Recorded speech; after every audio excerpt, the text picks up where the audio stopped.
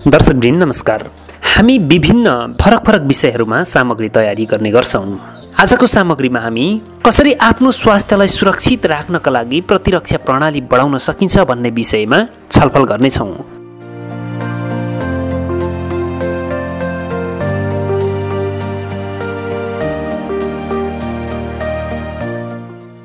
Corona virus विरुद्धको खोप वा निश्चित उपचार विधि अहिलेसम्म फेला परिसकेको छैन। त्यसैले कोरोना संक्रमितहरूलाई चिकित्सकको निगरानीमा राखेर सुरक्षात्मक विधि अपनाइने गरेको छ। संक्रमणमा कतिपयको मृत्यु भएको छ भने कतिपय निको भएका पनि छन्। उही किसिमको भाइरसले संक्रमण गरेपछि एक थरीको ज्यान जान्छ, अर्को थरी निको हुन्छन्। यसको कारण हो रोग प्रतिरोधात्मक क्षमता बलियो भएकाहरू निको हुन्छन्, कमजोर भएकाहरूको शरीरमा भाइरस हावी हुन्छ र उनीहरूको मृत्यु पनि हुन सक्छ। खासमा प्रतिरक्षा प्रणाली भनेको के हो? यसले शरीरमा कसरी काम गर्छ? प्रतिरक्षा प्रणाली बलियो बनाउने प्राकृतिक विधि के हो? यसै सेरोफेरोमा डाक्टर हेमराज कोइरालाले केही टिप्सहरू दिएका छन्। कोरोना भाइरस होस् अर्थात् कुनै पनि भाइरसले हाम्रो शरीरमा आक्रमण गरेपछि हाम्रो शरीरको रोग प्रतिरोधात्मक क्षमता बलियो छ भने रोगले हार्छ। जुनसुकै भाइरसले पनि हाम्रो शरीरभित्रको रोग प्रतिरोधात्मक क्षमता कमजोर छ भने हाम्रो शरीरलाई कमजोर बनाउँछ, हामी मृत्युको मुखमा पनि पुग्न सक्छौं। त्यसैले विभिन्न प्राकृतिक उपचारहरू, प्राकृतिक पद्धतिहरू मार्फत हामीले हाम्रो शरीरलाई सक्षम र रोग प्रतिरोधात्मक क्षमता मजबुत बनाउन जरुरी हुन्छ। यस भिडियोमा हामीले यसै कुरालाई उठाइरहेका छौं। कसरी घरमै बसेर रोग प्रतिरोधात्मक क्षमतालाई बढाउन सकिन्छ, अर्थात् हामीले दैनिक प्रयोग गर्ने उपभोग्य सामग्रीहरू मार्फत नै हामीले हाम्रो रोग प्रतिरोधात्मक क्षमतालाई मजबुत बनाउनु पर्ने हुन्छ। रोग प्रतिरोधी क्षमतालाई मजबुत बनाउनका लागि विशेष 4वटा पुँदाहरू डाक्टर हेमराज कोइरालाले दिएका छन्। 1 नम्बरमा छ, सबैभन्दा पहिला त हाम्रो शरीरमा रोग लाग्नै नदिनु ठुलो कुरा हो। हाम्रो शरीरमा रोगै लागेन भने त्यो त उत्तम भइहाल्यो। दोस्रो छ रोग प्रतिरोधक क्षमताको सशक्तिकरण गर्नु। तेस्रो छ स्वास्थ्य रक्षक जडीबुटीहरूको प्रयोग गर्नु र पूरक खाद्य सामग्रीहरूको प्रयोग गर्नु। रोग प्रतिरोधक क्षमता बढाउने प्राकृतिक तौर तरिकाहरू के हुन्?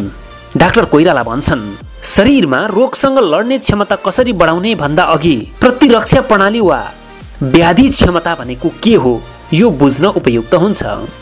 प्रतिरक्षा प्रणाली अन्तर्गत बोन म्यारो वा हड्डीभित्रको मज्जामा उत्पन्न भई रगत तन्तुहरू र लिम्फ नोडहरूमा रहने सेता रक्तकोषहरू, लिम्फ नोड, फियो, थाइमस आदि मिलेर बनेको यस्तो प्रणाली जसले रोगकारक सूक्ष्म जीवहरू जस्तै ब्याक्टेरिया, भाइरस, ढुसी एवं परजीवीहरू शरीरमा प्रवेश गर्ने बित्तिकै आक्रमण गरेर नष्ट पारिदिन्छन्। प्रतिरक्षा प्रणाली बलियो भए रोगका कीटाणुहरूलाई प्रतिरक्षा प्रणालीका कोषहरूले जित्छन् र रोगले केही गर्न सक्दैन। तर प्रतिरक्षा प्रणाली कमजोर भए रोगका कीटाणुहरूले जित्छन्, रोगले आक्रमण गर्छ।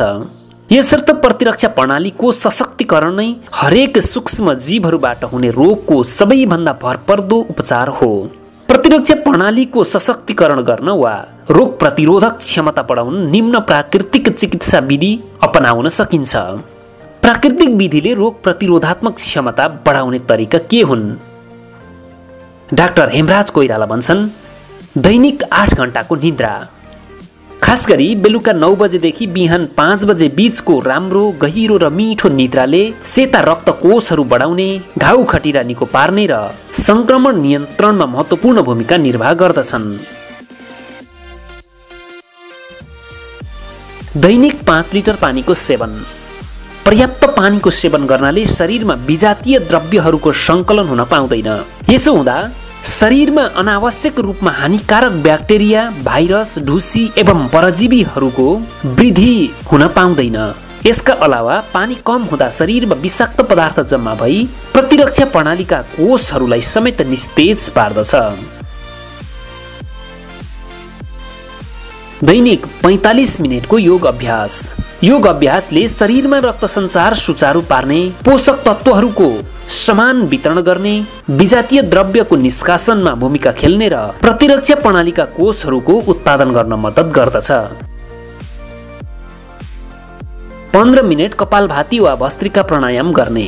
कपालभाती, भस्त्रिका, सुदर्शन क्रिया जस्ता छिटो छिटो श्वास लिएर गरिने प्राणायामले शरीरमा नेचुरल किलर सेल र टी सेलको मात्रा बढाउने हुँदा भाइरसको संक्रमणसँग लड्न मद्दत गर्दछ। साँझ 30 मिनेटको ध्यानले तनाव कम गर्दछ। तनाव कम हुँदा प्रतिरक्षा प्रणाली आफै मजबुत हुन्छ। शाकाहारी खाना। शाकाहार मानवको प्रकृति प्रदत्त अधिकार हो। शाकाहारी जीवनशैली अपनाउँदा मान्छेले आफ्नो शरीरमा अन्य जीवहरूबाट सर्ने धेरै रोगहरूबाट बच्न सक्दछ। यसका अलावा मांसाहारीलाई विभिन्न किसिमका संक्रमणहरू पनि भइरहन्छन्। शाकाहारी खानाले संक्रमण र प्रदाहलाई निको पार्न मद्दत गर्दछ। मौसमी फलफुल एवं तरकारीहरूको सेवन गर्नु। मौसमी फलफुल एवं तरकारीहरूमा प्रशस्तै मात्रामा भिटामिन, खनिज एवं लवण र एन्टिअक्सिडेन्टहरू पाइन्छन्। यी तत्त्वहरूले रोग प्रतिरोधक कोषहरूको उत्पादन एवं वृद्धि विकासमा महत्त्वपूर्ण भूमिका प्रदान गर्दछन्। बिहान आधा घण्टाको सूर्य स्नान। सूर्यको प्रकाश सर्वश्रेष्ठ प्राकृतिक कीटनाशक तत्त्व हो। यसका अलावा सूर्य स्नान गर्दा शरीरमा प्रतिरक्षा प्रणालीलाई मजबुत पार्ने भिटामिन डी को संश्लेषण हुन्छ। रेसा र चोकरयुक्त खानेकुरा। रेसा एवं चोकरले विजातीय द्रव्यहरूलाई शरीरबाट निष्कासन गर्न, पाचन प्रणालीलाई सफा गर्न र संक्रमणलाई निस्तेज गर्नमा मद्दत गर्दछन्। हप्ताको एक दिन उपवास बस्नु अर्थात् व्रत बस्नु। उपवासले प्रतिरक्षा प्रणालीलाई रिसेट गर्न मद्दत गर्दछ एवं उपवास पश्चात प्रतिरक्षा प्रणालीका कोषहरूको उत्पादनलाई पनि मद्दत गर्दछ। सकारात्मक सोच। महामारी फैलदा मान्छे रोगले भन्दा पनि डरले मर्ने गर्दछन्। यस्तो बेलामा सकारात्मक हुँदा समस्यासँग लड्न थप बल प्राप्त हुन्छ। यसले मानिसको प्रतिरक्षा प्रणालीलाई मजबुत बनाइराख्छ। जब मानिस आतिन्छ, डराउँछ अर्थात् जब मान्छेमा नकारात्मक धारणाहरूको विकास हुन्छ, त्यसले मनोबललाई कमजोर बनाउँछ। मानिसको प्रतिरक्षा प्रणाली मनोबलसँग जोडिएको हुन्छ। त्यसैले सकारात्मक सोच हुनु आवश्यक छ शरीरको प्रतिरक्षा प्रणालीलाई मजबुत बनाउनको लागि। प्रकृतिसँगको सामिप्यता। प्रकृतिसँगको सामिप्यताले प्रकृतिमा विद्यमान ब्याक्टेरिया, भाइरस, ढुसी एवं परजीवीहरूसँग प्रतिरक्षा प्रणालीको जम्काभेट भइरहने हुँदा प्रतिरक्षा प्रणालीलाई चुस्त राख्न मद्दत गर्दछ। धूमपान एवं मद्यपान त्याग्नु। धूमपान एवं मद्यपानले प्रत्यक्ष रूपमा प्रतिरक्षा प्रणालीलाई निस्तेज गर्दछ। चिनीको सेवन नगर्ने। चिनी सेवनले मुखमा एवं शरीरमा हानिकारक ब्याक्टेरियाहरूलाई आकर्षित गर्दछ। यी ब्याक्टेरिया भएको ठाउँमा भाइरस चाँडै आकर्षित हुन्छन् र संक्रमण फैलिन्छ। यी विधिहरूको यथोचित प्रयोगले हाम्रो शरीरको व्याधि क्षमत्व वा रोग प्रतिरोधक क्षमता बढ्दछ। व्याधि क्षमत्व मजबुत भएपछि रोगलाई सजिलै जित्न सकिन्छ।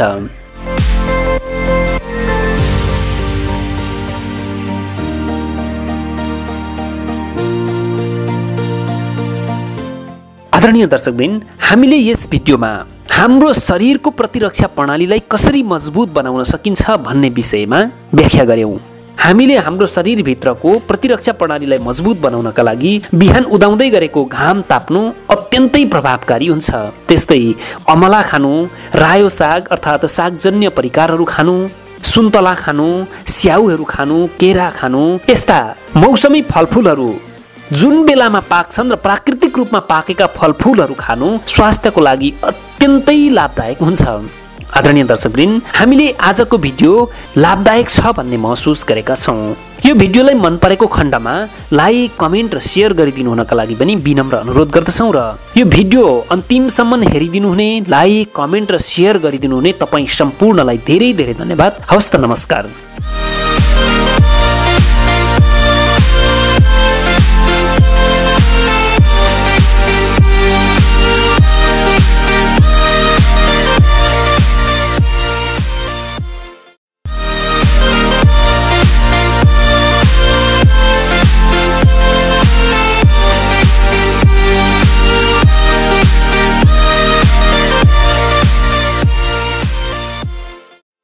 शब्दहरूको जादुमा मनोरञ्जनको सङ्गम फलैचा इन्टरटेनमेन्ट।